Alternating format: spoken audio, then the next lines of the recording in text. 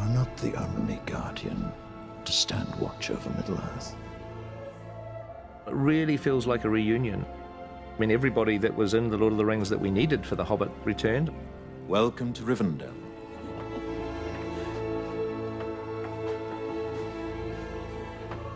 It's been great to be back here. Great to meet up with lots of people that were all working on Lord of the Rings. Ah, the ring. Elrond is one of the 3 elven rings. That's very bright. Look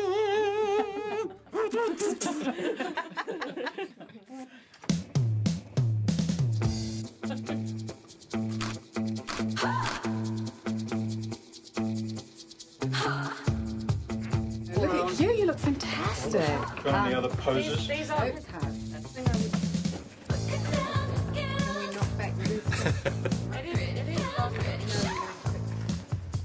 This could be you. It's going to be so grim. Oh, look at that. Hello. We have a hello. I'm serious, you have not aged a single day. I think I look younger, actually. You do, actually. So too. You're not the only guardian to stand watch over Middle-earth. I remember it now, but later on. I didn't have a script until I got here. But that's part of the nature of working with Pete anyway. New lines here. So I kind of knew that that's what would be the situation. Did you have another meeting after I'd gone? No, the meeting we had was this morning. I just learnt those lines. This is the result of the Quick, let's film it now. These runes were written on a midsummer's eve by the light of a crescent moon nearly 200 years ago. I remember that day's filming, particularly as I was with Hugo Weaving, one of the most congenial members of the original cast, and to meet up again with him was lovely. Oh, yes. And we always laughed together, Hugo and I.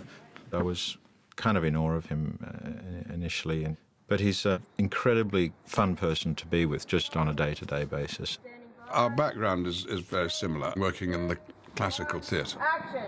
These runes were written on a midsummer's eve. Suddenly we have a prominence in the film industry which amuses us. Because I think we both basically think that where we belong is with our feet firmly planted on a stage somewhere. I mean, it's always interesting when Ian and I are offset doing all the characters.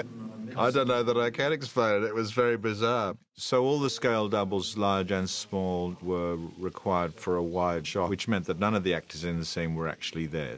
So it was kind of a slightly weird sitting in a couple of chairs, reading this radio play while watching these smaller and larger people acting it out. We still have time. For what? Well, to find this entrance, you'll have to be standing in exactly the right spot of exactly the right timing.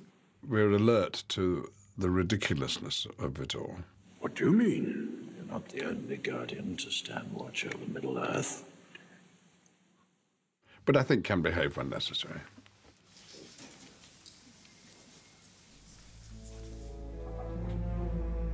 Well, I mean, Pete, if you've... we got rid of theirs. Greg will come down the stairs and do a wonderful bit of Elvish reading for it. And you'll reply and... I was completely thrilled to be asked to come back on the film for any part. He had played a very beautiful elf in Lord of the Rings. So beautiful that he'd drawn attention away from more important characters on the screen. My lady! And got his nickname, an acronym from Frodo is Great, F-I-G. Who is that? Referring to Brett. Fig-wit. And Peter asked him back, and he very gamely came along with a name now, Lindia, and a line or two. My Lord Elrond, the dwarves, they've gone. Resetting? Do you like it? I'm going back to my unit now. Keep going, all right. It's like, you're always sort of, in a way, the elves are always prepared to welcome Gandalf, and that's no big deal, but when he brings these little bastards in, it's like, oh. Mithrandir. Indeed. Working with Ian McKellan was a total career highlight. I was sort of nervous and, you know, intimidated. He's incredible to watch on screen and then to get to watch him up close. Where is he? He's a very good actor. Indeed. I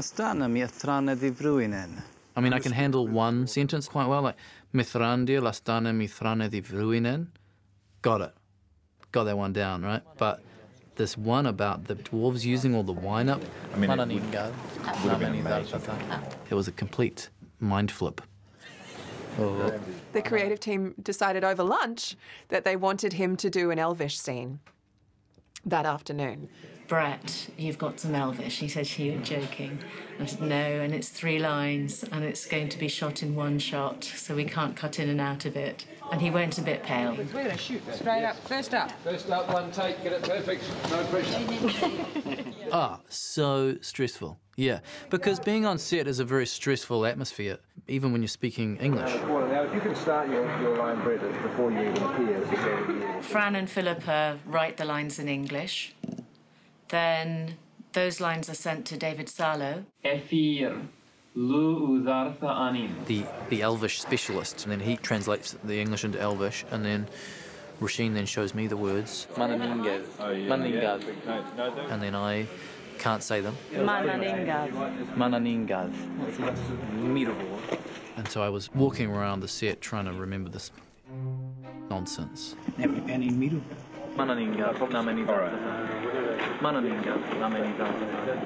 always sounds good on the rehearsal, never when the camera rolls.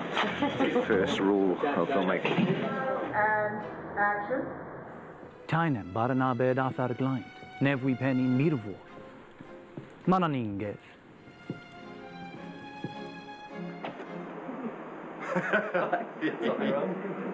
Okay, let's have take.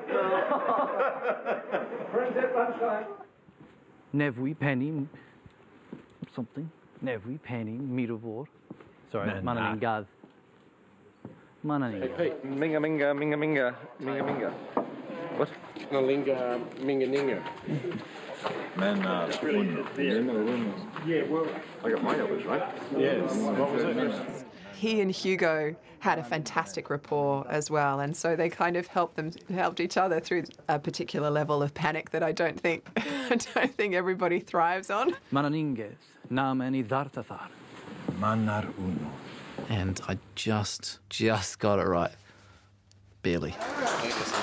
Very good. Let's give Brett a shot of scotch. Do it perfectly again for the camera now. What did you say? Tainem, barana beda farglind. Nevwi penny mirvor. We're getting rid of Mananin something or other. You're forgetting it already. You see, it's slipping away. Slipping away.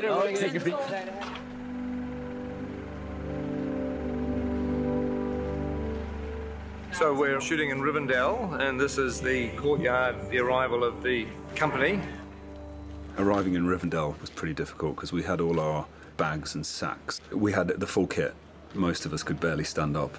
It's pretty tough. You can see them suffering in between each take. Here we go again. Ah, yes. The dwarves. They travel light. Yeah, I think there was a bit of a communication problem there with the packs because I don't know whether they said, look, let's see how much these guys can carry. When it was put on me, I couldn't believe it. And I couldn't believe Jed's weight. I just don't feel like I've got enough stuff. Can you give me some more stuff? I mean, there was nearly 50 kgs worth of weight that was put on us. See, that's more like it. Got my toilet in there, my tent, matches, got food, some tinned fruit. I've actually been hiding over there, so delay putting this on as long as possible. Where's Ori? Ori? Yeah, Ori. Stay there, I'll just go on my soapbox. Thanks, Peter. So, hey guys, what we're going to do, we're just going to do like 3 shots in one. We're just going to get the bit at the beginning where Ian walks through the gates, and then Ian will retire because the real shot's going to be Paul leading you guys. And charge. And circle. The dwarves will be sometimes our real actors, but of course they were far too big for horses. We're also going to be using our scale doubles, who will bravely stand their ground as horses thunder towards them. We hope. We'll have to see. And we'll find out in a couple of hours how brave they really are.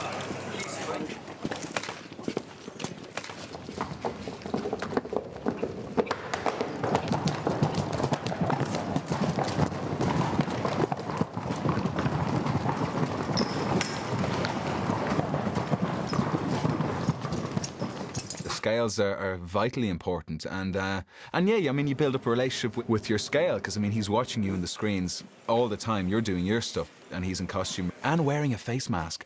Wearing a mask that is a mould of your own face, with similar facial hair, colouring, everything, but with a stern look. So he's walking around with this kind of look at him, this evil look the entire time. And then you go, all right, Robin, he goes, hey, how's it going? What? Yeah. And this kind of voice comes out, you know, and you kind of go, shit, this is weird. I wish he'd take off his mask right now. So it's quite disconcerting. It's quite weird to have them walking around. I mean, it's uncanny how close some of them look. Some of them more than others. And horse charge, horse charge! And around. And around, very good. It was a really great way of seeing just the whole process of being a scale double come down to a nice, complete scene.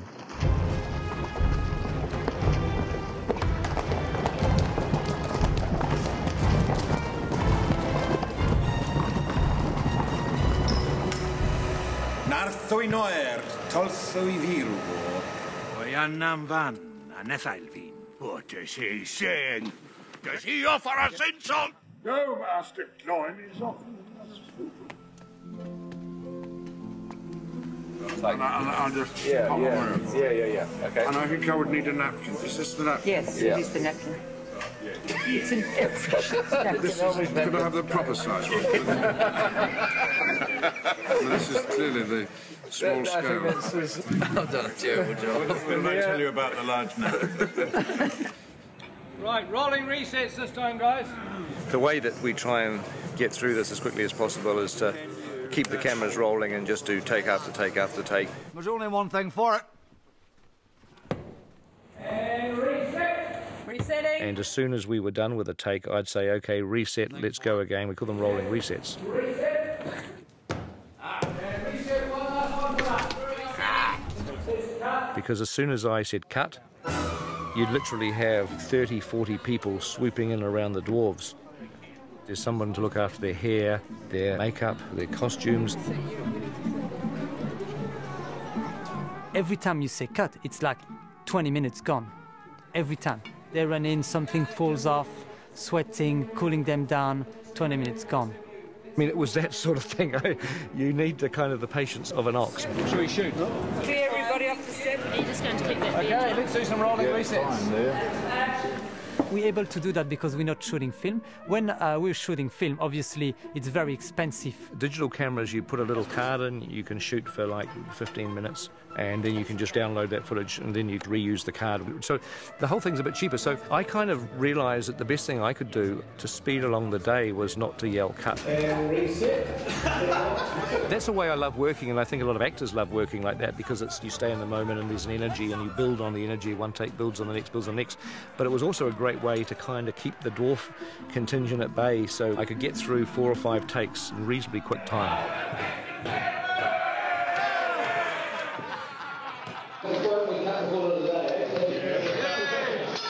Hey, hiya. That was great. Thank you. That was fun. Yeah, it was great. Thanks, Adam. You're all done. That's good. Peter, we'll just leave you in that for a while. Oh, yeah? No, you're done too. I just wanted to get that look in your eyes. Naughty dwarves, badly behaved bunch of little fellows.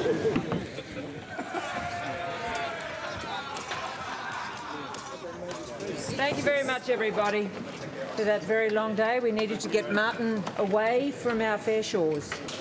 Yep, that was fantastic. Thanks, everybody. We lose Martin today, so we will have finished the first 6 weeks of shooting with Martin, and he's got to go back to the UK to do another season of Sherlock. The game is afoot, Watson. Yeah, only take it out for 6 hours. Don't want to see any of this in Sherlock.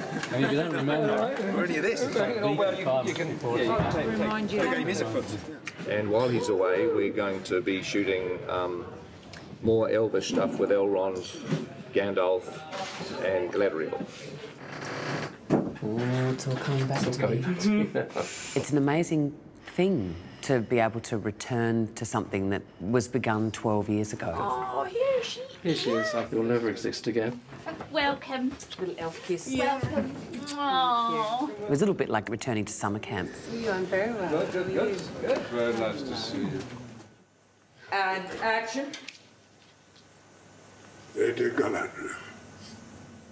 Show me. I suppose this is the thing about whether it raises the stakes for this thing to suddenly be produced in terms of the outward meeting. Cate Blanchett has played some of the great classic roles in theatre, and you can't do that unless you're alert to all the possibilities for your character and discuss them openly with your colleagues, and that's how we go about preparing.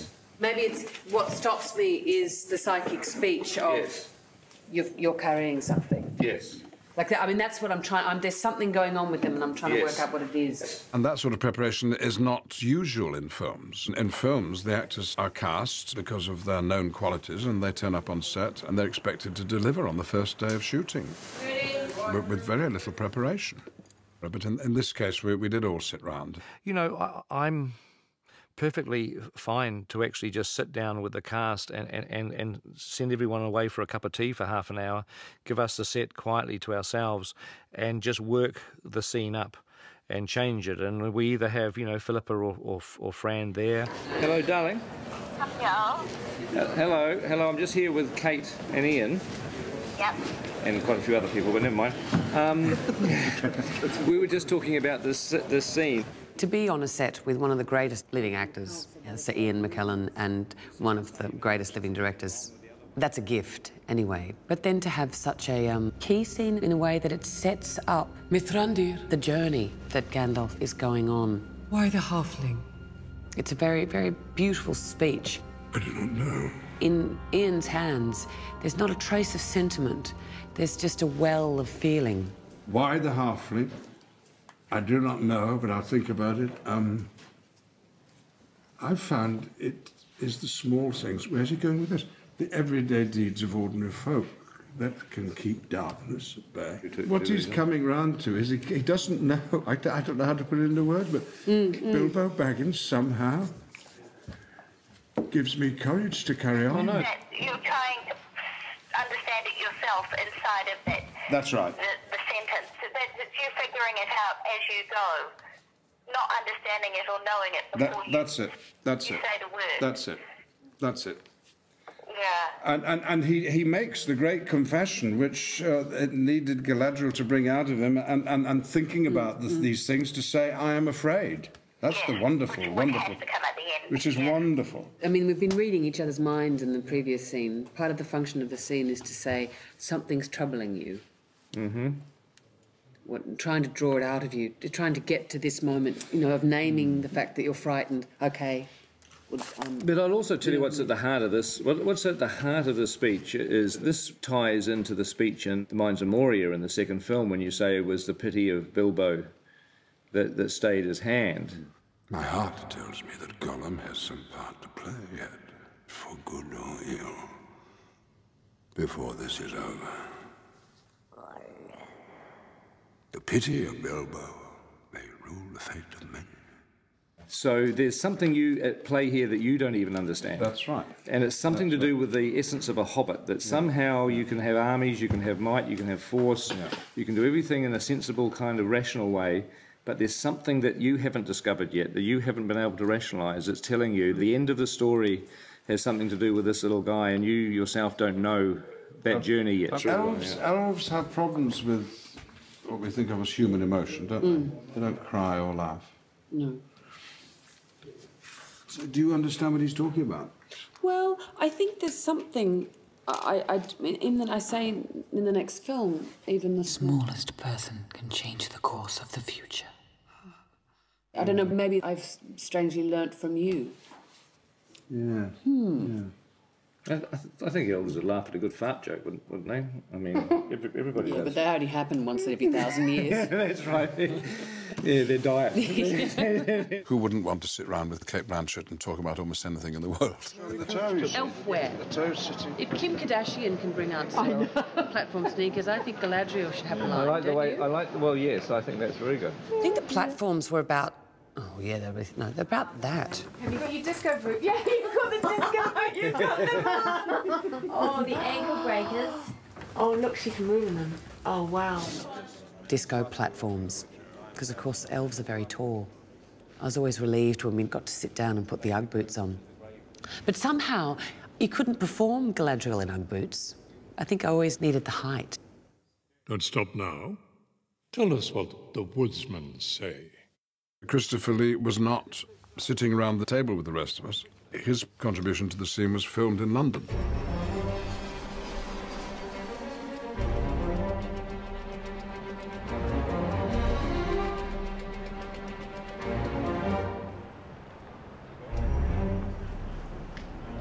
Yeah.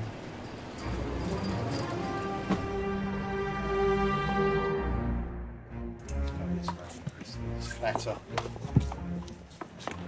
Yes, the wardrobe was always a little bit tricky, wasn't it? I seem to remember you tripped up on it a couple of times. You were very cold about it. I wasn't cold about it. I said, I can't get up these bloody steps. No, I remember, yes. And you said, you said goddamn steps. I'm sorry, I cannot get up these goddamn steps smoothly. I can't do it, Peter. I'm sorry, because every time I try, I step on the thing. I can't get up these and goddamn you steps. said you did it this morning. And then you said the great line, this wardrobe is a menace. Yes, you did. Did I? These clothes are a menace. So for me, that was the signature line of the entire series. This necromancer is nothing more than a mortal man. I couldn't do the trip to New Zealand. I shot those scenes here with ordinary people standing there giving me the lines and the eye line. So you do have to use your imagination quite a bit. You've been busy of late, my friend. The scene had already been shot in New Zealand with a double. And by the magic of film, it all comes together and it looks as if we're in the same place. You've been busy of late, my friend. You can just watch the eyebrows on during that. Here we go. Here we go. Here we go. 10 years. Eyebrow acting. Yeah. I have a habit of doing this, you know. A lot of people do. First you used to say to me, there you go again. All that eyebrow acting. Well, yeah, well, you know. I was always doing that. He's not very good. Can I help Just you? give us a little bit. Just give us a bit of slither of it. Well, don't stop now. Tell us what the woodsmen say. Graham and I went to Pinewood. We weren't filming there, but we went to London. Christopher is such a character. It was such an honour to meet him and listen to his stories. The most extraordinary thing that happened to me in the war was there was a time when I was in charge of an Australian squadron. And, you know, the Aussies were, in those days, not very easy to control. Well, they're still not. We've got to bunch them on the crew. No, I know. Caro Cunningham, our first AD and producer, I think, she dreads the moment that Christopher Lee and I get on a set together because it's her job to keep everything moving, to, you know, shoot a shot, set up, shoot the next one. That's what she's there to do, and she's very, very good at doing it. And yet Christopher loves telling stories that are Lord of the Rings length and their epic scope. Because from Phuket, we went to Hong Kong, then to Macau, then to Bangkok. Boy, that guy's had a life. He's had a life. You go up and you meet a man like that, and you have to take the time to realise what's happening. You know that famous shot of the car? Yes, yeah, the corkscrew car. Nobody believed it, you know. No. Nobody believed it. I remember Guy Hamilton saying, God, he said, that was absolutely wonderful. Would you do another? He said, that's the first effing time I've done it. I'm not effing doing it again. It was always a part of spending time with Christopher are his stories and his ability to recall detail. He spoke like a very, very high, squeaky voice. With a very French accent. Yeah, right. I tend to be happy to sit there with the crew standing round and listen to Christopher's stories. It took me about 2 years to get that book back to us. I could just see Caro looking at her watch in the background, you know, a little concerned about how long it was taking, but we got there in the end. It was the Australian Aborigine who bought himself a new boomerang and spent the rest of his life trying to get rid of the old one. Yes, one of my heroes. And yeah, he lived up to it all. Oh, I should crouch down, of course I should. Don't kneel, please. No, he is I feel I Sir should. Christopher, so you kneeling is appropriate. Thank you. Well, you had to kneel, didn't you? In front of you? No. No, well, I always kneel in front of you. No, well, I wasn't going to bring that up, but... That's awesome. It's great. He's unstoppable. Thank you very, very much. Oh, please. Thank you very much. Yes, no, we will do a photograph.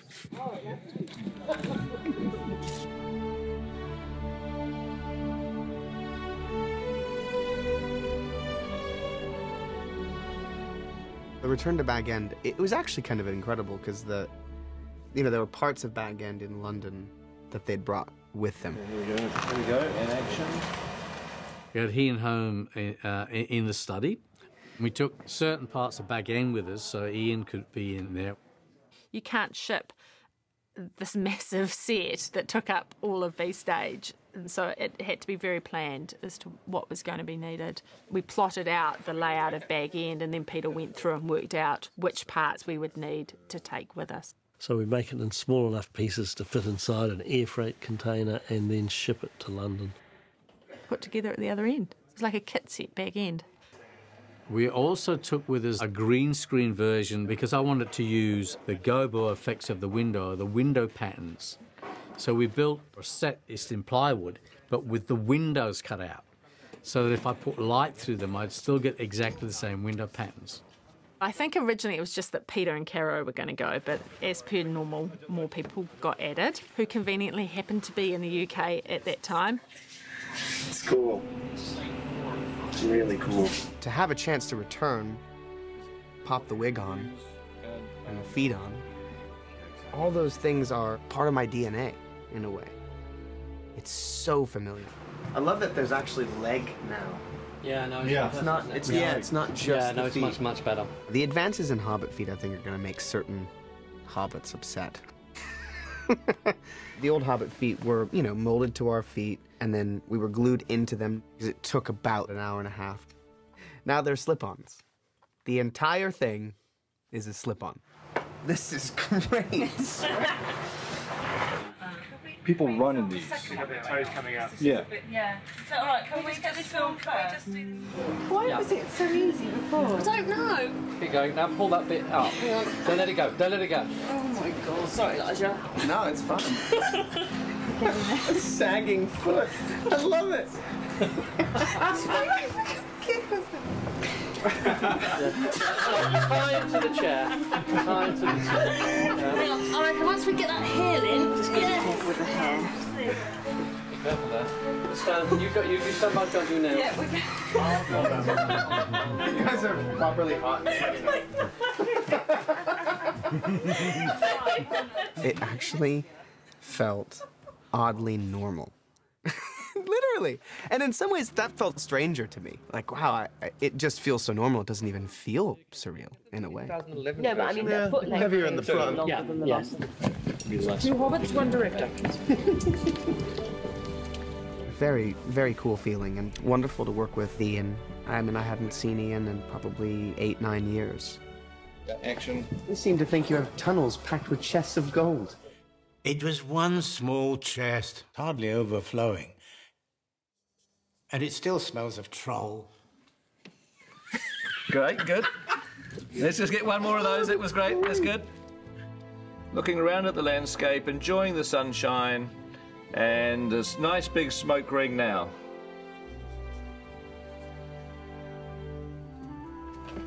Lovely, we can cut that. Looking good. 1, 2, 3. There we go. Good. Thank you.